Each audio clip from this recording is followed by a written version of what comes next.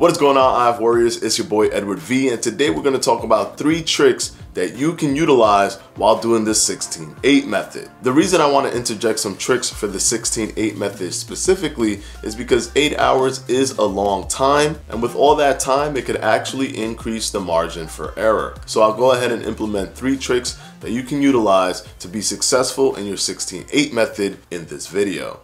Stay tuned.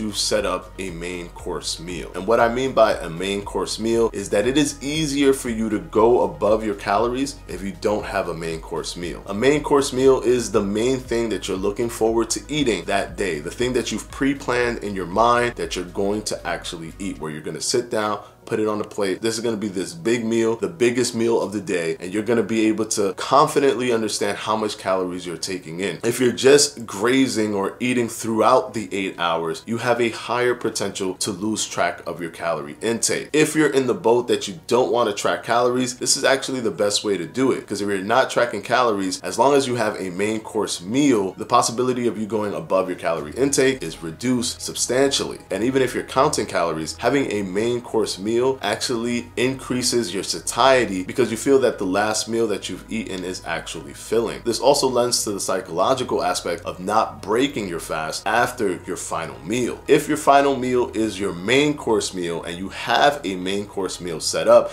and yes, you might have a snack here or there before the main course meal, but you don't eat anything else after the main course meal, then you'll have the best setup for a 16-8 method. Try to have the most calories and most variety in that meal. Try to understand how much you're going to eat during that time so that you reduce your grazing and snacking to a minimum. Those are the 3 tricks that you want to use when doing the 16-8 method to improve your chances of being successful, to increase health, and of course, to burn more fat. Now, I want to go ahead and thank my patrons for my Patreon, and I'm going to go ahead and put their names right up here.